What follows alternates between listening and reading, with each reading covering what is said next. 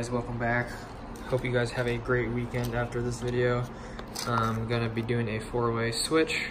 This one is not stabbing, unfortunately, but has a little plate, so I'll be showing you how to do a 4-way switch. And right here you have 2 sets of travelers.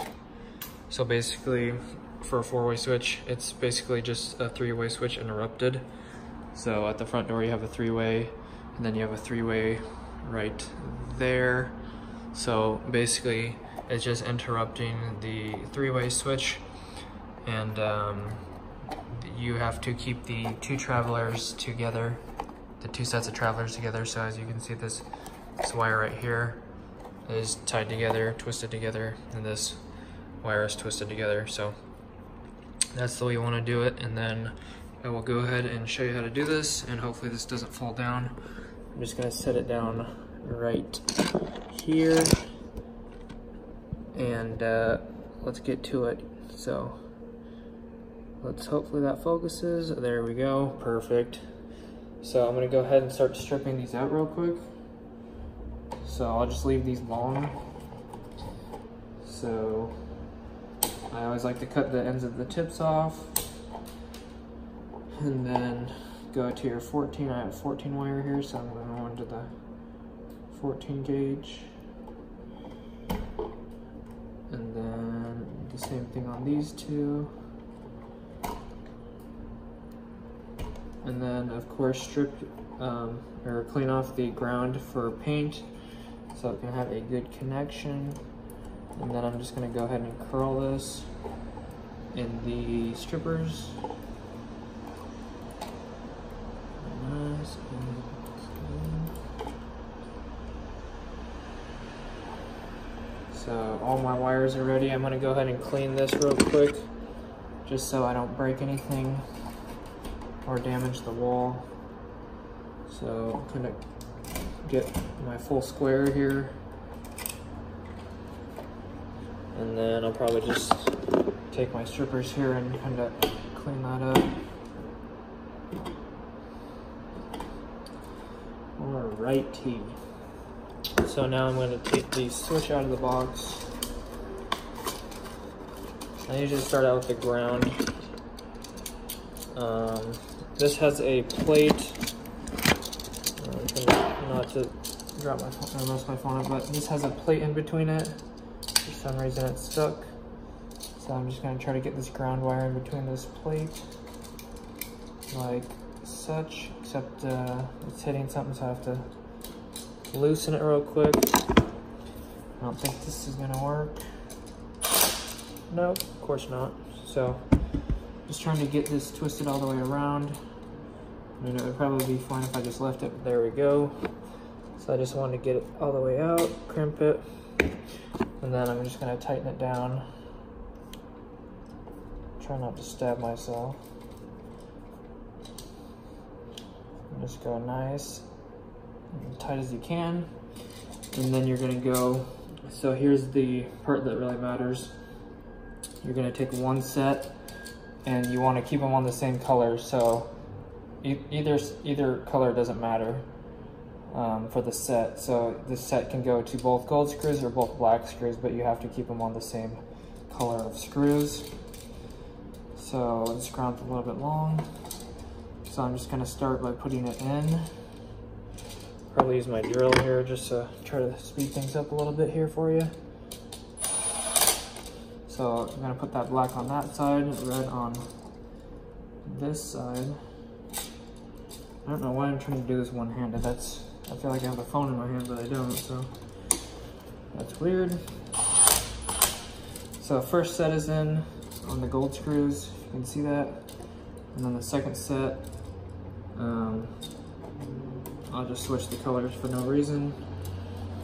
I'm gonna put the black on this one, and then the red on this one.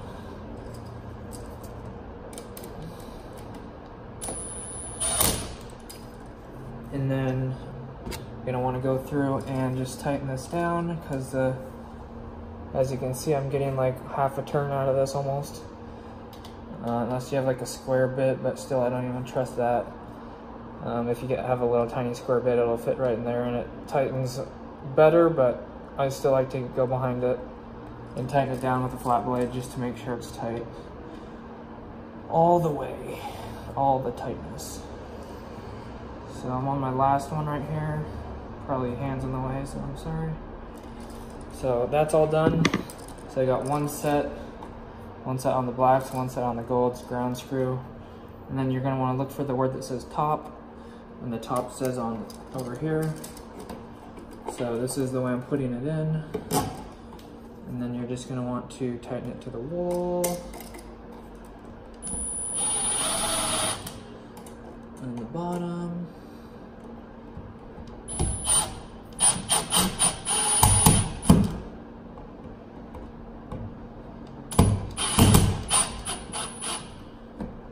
Make sure it's not loose, looks pretty good. And then you can always use your screwdriver to level it out, or your channel locks. Almost bumped it a little bit, but you can always use your channel locks. Don't grab anything that'll damage it, but you can grab the outside and twist it one way or the other. If it's crooked, this one is actually a little bit, so I'm just going to grab it, twist it like that. Then I'm going to try to grab my level real quick and just set it right here on the side of the switch to see if it's level, which it's not, so kind of scooting back one way or the other too fast, so sort of right there. And then I kind of like to always lock it in place, just tighten it a little bit. Kind of when you're moving it around, it can get loose a little bit, so nice and tight, give it a wiggle, maybe double check it. And then it looks good, so I'm going to go ahead and open up the cover plate.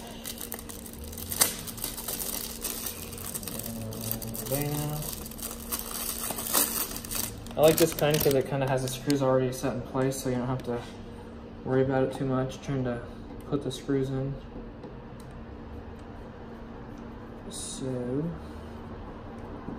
that one. And then this one.